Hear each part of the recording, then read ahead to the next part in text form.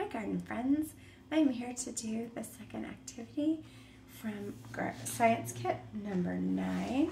And so what we're going to work on now is our seasons of our tree. So you'll pull out this page.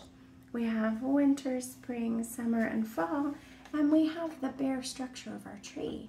And our activity is going to be to color these in using what we know about how trees, sorry, I tried to say two words at the same time there.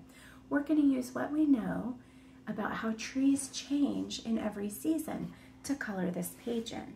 So I'm going to start with my fall, and I know that my tree trunk is usually kind of a brown color, so I'm going to get my tree trunk a little bit brown.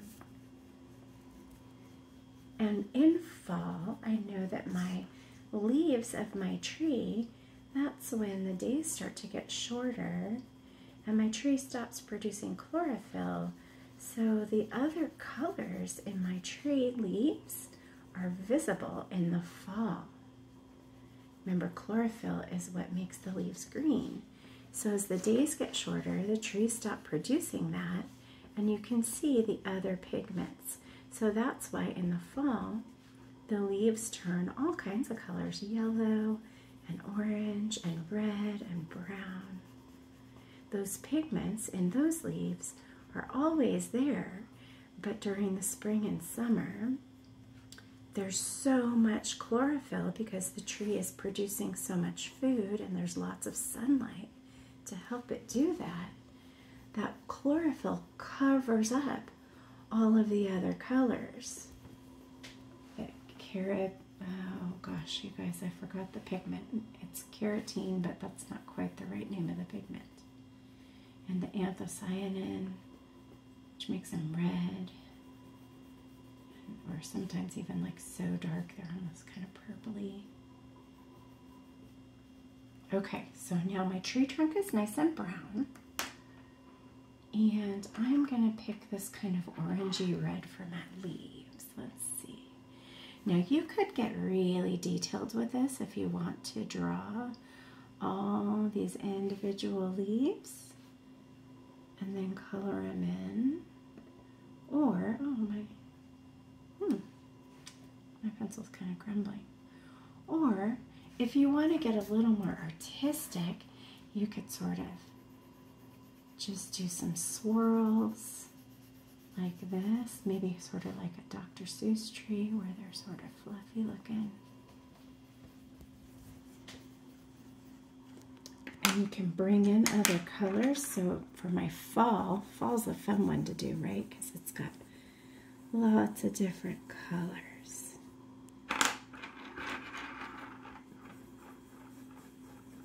Now you can use crayons for this, you can use markers. I really like working with colored pencils, so I know you see me do that a lot on our videos. But you can use whatever works for you is totally great. Okay, and you're gonna just take your time and think about, okay, in the fall, I know that chlorophyll goes away, and so my leaves are going to be all these other colors. They could even have some brown up in the leaves too. There's a little bit of brown in there too, I bet. Sometimes, especially when they get really dry and they start to fall off the tree, some of the leaves start to get brown. So I started with fall, and then I think I'll go over to, you guys, I have some ants. I'm sorry, you'll see an ant crawling on me from here to there. It's kind of funny.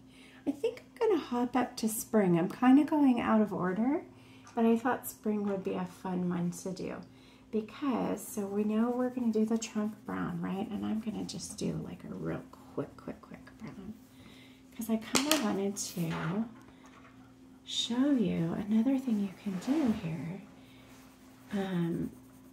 is you could do the background, right? Imagine it's a nice, bright, sunny spring day. And you can fill in that nice blue sky back there. Or, you know, we have some nice fall days too that you could do the blue sky. I wonder what color sky you might have in winter. I picked out a gray crayon to use for my winter sky because it's raining oftentimes in winter, right? So I thought maybe I would use gray there. But for my spring tree, I've got blue skies. And then in spring, remember in spring, that's when everything is just starting to bud out. So my leaves are going to be full of chlorophyll, which means they're going to be nice and bright green. They're working hard to convert the carbon dioxide and water into oxygen and glucose to make energy for that tree.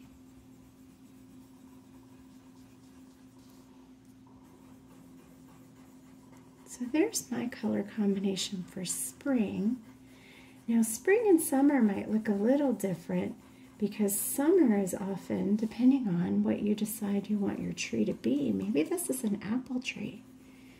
So summer, it's going to still be really green and have lots of chlorophyll.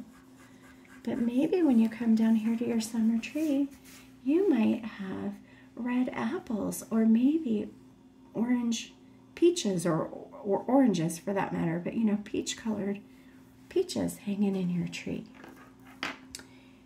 Okay, so I'm going to stop there. I'm pretty sure you can figure out artistically what you want to do with your winter and summer trees too. You don't have to make your spring and fall trees look just like mine. You can do it however you'd like. But just take a little time and enjoy thinking about trees and how they change over years. So every year they go through these seasons and they often get bigger and grow new branches. So it's kind of fun to think about trees and how they grow. All right? Be sure and get outside and visit some trees near you in addition to doing these activities inside, okay? Take care, garden friends. Have a great week.